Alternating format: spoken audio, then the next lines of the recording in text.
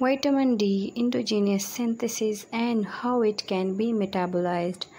First, when our skin exposed to sun, the ultraviolet rays come from the sun in dermis. The 7-dehydrocholesterol converted into cholecalciferol by the help of ultraviolet rays, and the cholecalciferol goes to liver.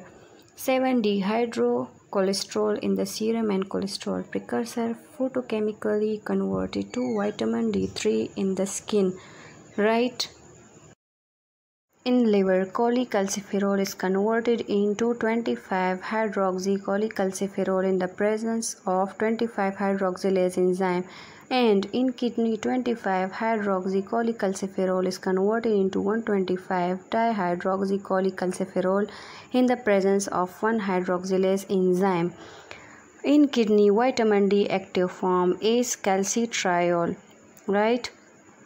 Remember students, 25-hydroxylase and 1-hydroxylase, they both are important for MCQs, and the calcitriol goes to the intestine and bones.